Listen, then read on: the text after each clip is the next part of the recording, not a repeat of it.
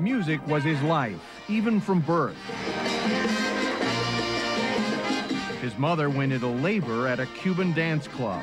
And over the next few decades, Ibrahim Ferrer and friends made music that won fame long before anyone, even in Cuba, had ever heard of Fidel Castro.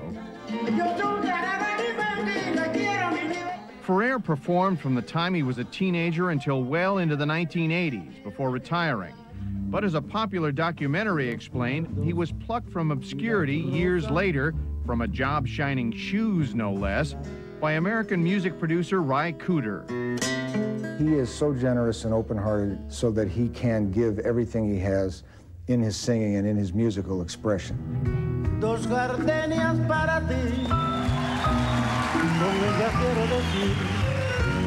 As a member of the Buena Vista Social Club, the music Ferrer and several old pals produced was an instant hit and the basis for that documentary. There were lucrative tours in this country, including this stop in Chicago, new albums, and even Grammys, all of it coming with Ferrer in his 70s. But the winning streak came to a sudden end last year when the Bush administration, after tightening visa restrictions on Cuban artists, refused to give him a U.S. visa.